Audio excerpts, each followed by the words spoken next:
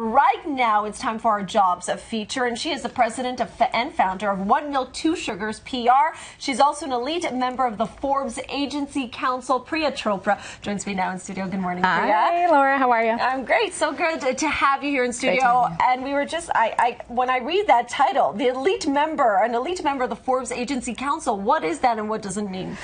So Forbes has a international network of entrepreneurs, presidents, CEOs, mostly in ad agencies or fields of communication. So they contacted me last year. It's an invite only, and lo and behold, in Montreal, driving my car, and they called, and I thought that was so surprising. I said, "Oh, how did you find me?" Because honestly, I was really, really shocked. So there are some other Montrealers part of this hub. So it's a global network, and they provide you with a bunch of resources. You get a little nod from them, and you get to write on Forbes.com. You get to contribute. So. You say, when you say that, you say that you were surprised to get the call, but you have been so successful, Priya, with One Milk, Two Sugars. Tell us how that journey started. How did you get started in PR?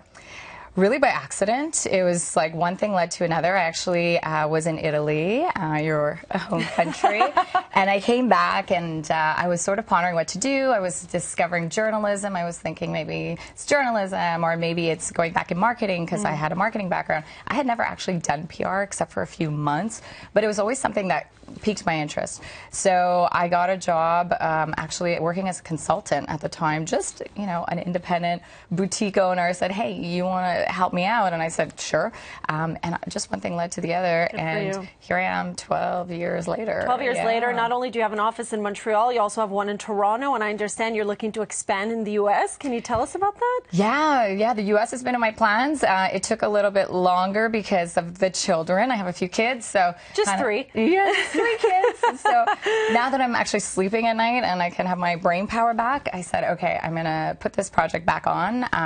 And the government actually, funny enough, when you're planning something, everything just lines up. So a few months ago, the government of Canada actually contacted me because they have a number of programs for women. Actually, if you're a visible minority, if you're a woman who has her own business, they have a number of programs to export your business into the U.S. Wow. So that's some good advice for anyone listening right now. Yeah, I didn't even know about it. So that is all kind of lining everything up into place, and it's in the short term. Do you have any advice for people watching right now that are looking to start their own business?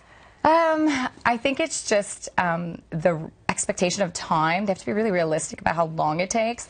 I think some people think it could be a few months or a year. It takes years and years. So the resilience, you have to be really resilient and also realistic about the dedication and the time it's going to take. Well, it's so exciting to see you have all this success because not only you're so smart, but you're such a lovely, nice person as well. So congratulations. You are speaking at Concordia's marketing conference that's happening on March 17th. You'll be speaking to the students there.